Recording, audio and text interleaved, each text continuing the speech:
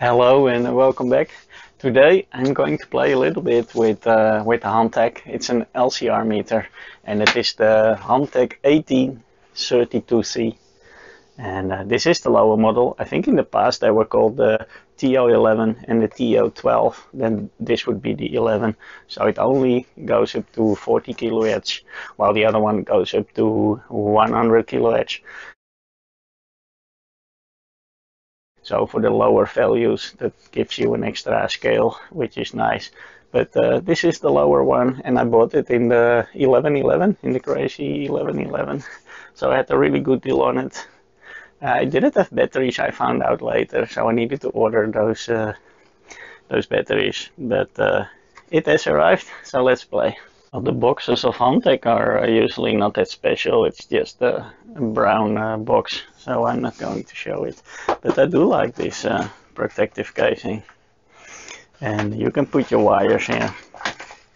And it comes with two clips, so you can measure your components, but there is also a space. And this is kind of universal. You can just put a clip. I have one for that, but you need to order that separately and with Kelvins, and then you can just lock that in. So we're gonna play with both. Well, and it has about the same look as their oscilloscope. I have here the 01, and as you can see, the size is more or less the same. So it is from that range for sure. I did find something weird, to be honest, because if you open the USB where you charge it, the USB is far, far, far away.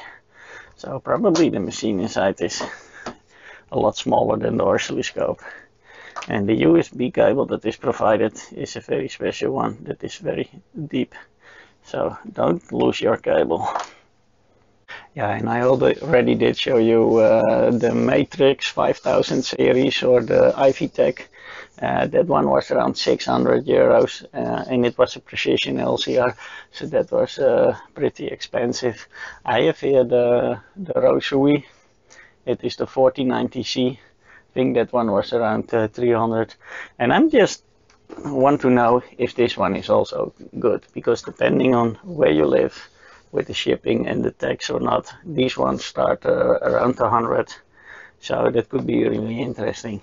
Well, as I mentioned, there are two models. This is the 1832C, but you also have the 1833C, and that one goes up to 100 kHz. This one only does up to 40, and that means in the lower ranges, that is in the microhenries and in the picofarads, there, instead of this one goes from 0 to 40 scale, while the one that goes up to 100k can do 0 to 4. So that means in the lower scale you add a little bit extra.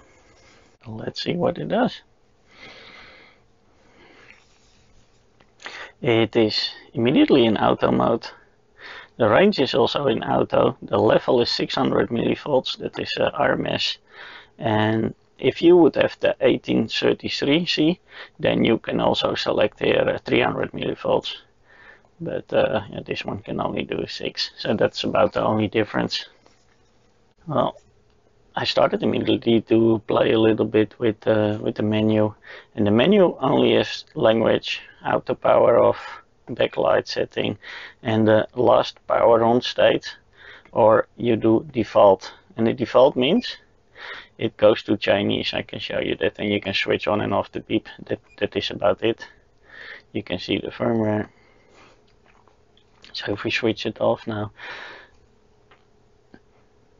and switch it back on, it even says in the manual somehow, don't switch it on and off too much, which I thought was a bit weird, because yeah, you don't want to think about it, you just want to.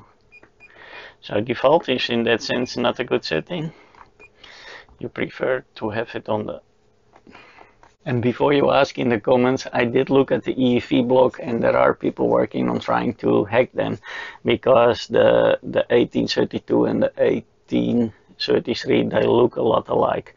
But people found a way to hack the firmware or they need to remove some little jumper resistors. But then by now the status is that on that extra range, on that 100k, they were still not able to properly calibrate it or store the calibration. So for now, what I've seen so far, it is not a good solution to hack yourself. Then it's better just to spend a little bit more because of this calibration that cannot be stored. Well, I think we just leave it in the auto mode, and then we're just going to measure some components, and maybe we can even compare it with the Rosui, the Victor, right there. First I will do the 2-wire, and then later I can try with my Kelvins with the extra guarding. And well, I advise to usually just to calibrate before use. Well, the calibration is done by pushing along the call button or the rail right here, long push, and it gives a beep and it does nothing. Well, I found out in auto mode it just doesn't do that, so it only works in manual mode. So you need to click it first to manual, and then, well, I keep the clips open, so that will be an open calibration. And they say, well, insert shorting piece for short, or just leave it open for open. So I would just leave it for open, and now it's gonna do a little calibration for open.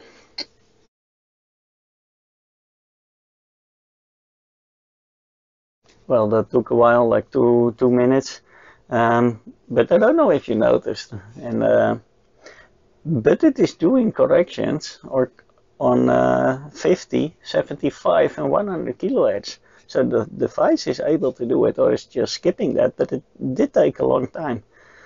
So that is interesting. Now we also need to do a short calibration. They say you need to short it here, but if you want to measure with cables, I would put my short calibration like this. So I don't understand why they provide this shorter. Maybe if you want to put your components directly in here, but yeah, if you use this clip, you do your short calibration also, including your cables, I would think. So here we go again.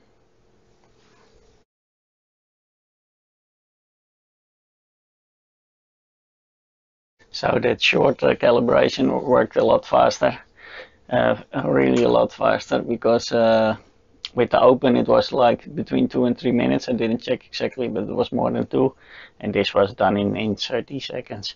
So I'm just gonna leave it in auto mode. And so this is what we're going to play with. I have here a little board.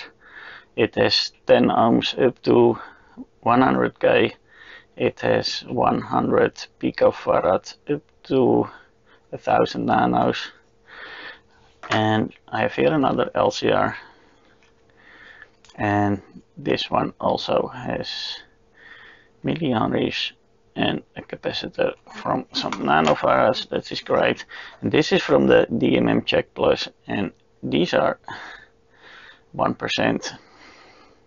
1% resistors here. I have here some capacitors, and I have here some inductance, some coils. So this is also great, and I have a calibration sheet of this one, measured on I think 8.5 millimeter. So we can get really close to a good value. So let's see what Hantek thinks about it. So I will just measure all the values, leave it in auto mode, and meanwhile I write everything down, so later we can compare this with Rosui. Okay, I think the display you can see. I will leave my light off and keep it in auto mode, and let's see what it thinks about the 10 ohms right here. Here the Z, the impedance, is 10,0007. So that is 10, I would say. Then we have the 100. This is 100. I will write it down later. So this is just resistance, 1999.6. Go to 10K. No, 10K.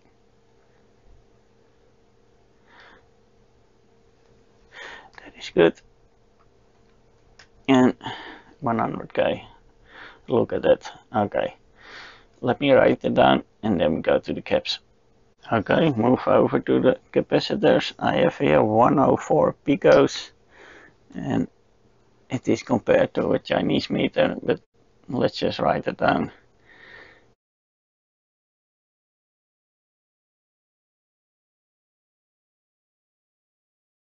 So this auto mode seems to work very nicely. Now I wonder, we do the same with the DMM check plus, so we're gonna try some inductance, some capacitance and some resistors, just see if it automatically switches or not. Well, the auto mode is not detecting this, so we needed to put it by hand to milliamps, and then you can also change it from serial to parallel, but with this value we need to choose the serial mode, and then instead of 10 it says 10.5.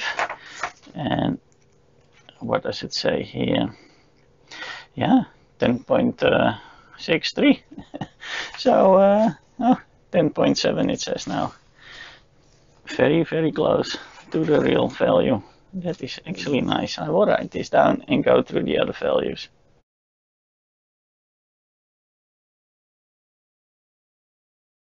Okay, now I have some bigger values here. It is a huge coil right there.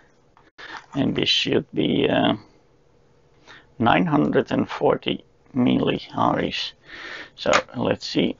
I put in the L. I put my pins in because then it's better to grab. Let's see if it will detect, or we need to switch again manual. And it will go to resistor mode. So again, we need to switch it ourselves. Switch it over. And it says 916. 16.2, and on the sticker it says 914, so it is not that far off, and also we haven't compared it. So to the cap, put it back in auto mode just to see. Oh yeah, 5071, and it says here 50.705, so I would say that is spot on. Well, the values seem very good, I must say, and they compare very well with the DMM Check Plus. I will keep a list also of that, and we can compare it later. But I wonder what it will do if we're going to use the 4-wire option with the Kelvin clips.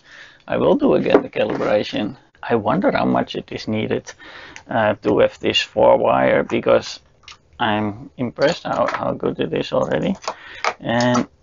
But probably it's on the lower values, so maybe those are more precise. Let's do an open and a close calibration again. Switch to manual mode. Do the calibration. And here it goes. Well, that took again like 2-3 minutes. Now I'm gonna do the short calibration. That one is a lot faster. Okay, that is successful. It's stored. Put it back to auto. And let's see, here, the ohms, look at that. That is a short. With these clips, it is a lot easier to grab the caps. But let's see if it's also more precise or not.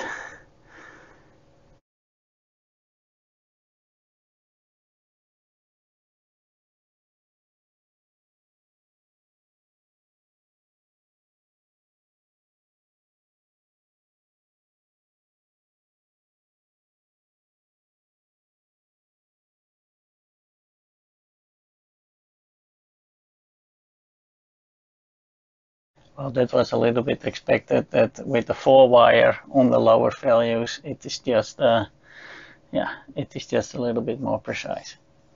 So let's have a look how the Hantek now compares against my Rosui. The Hantek is 1/3 of the price, and what I have seen now, it looks very nice. So let's see. Okay, that are a little bit surprising result, to be honest, because I really thought that the Rosui would be best, and then the 4-wire on the Hantek with this adapter, and then last the 2-wire. But it doesn't seem to be. Let me show you the results. So I highlighted the results, which one is closest by the real value, and as you can see, here I have the Hantek with the 2-wire with the simple plugs.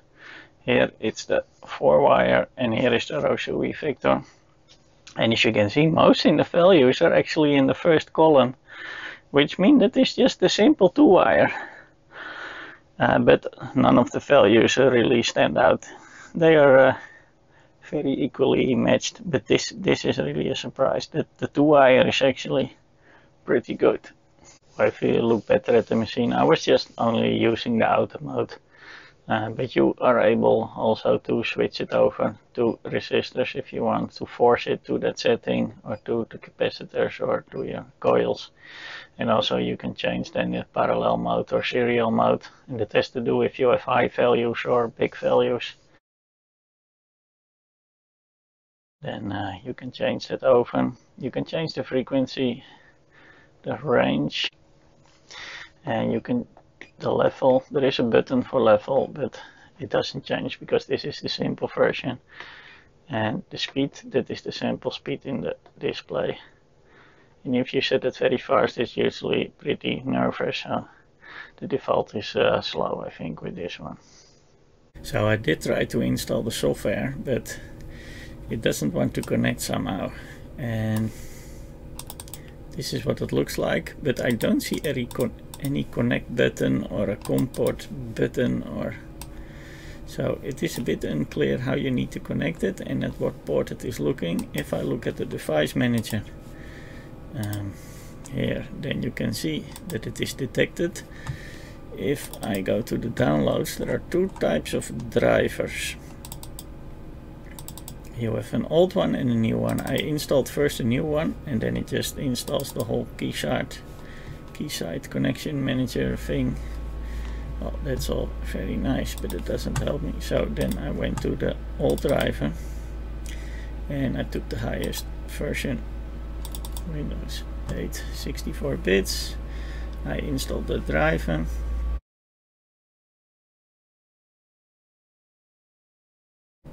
Okay, it seemed to have installed it now. I can click on finish, and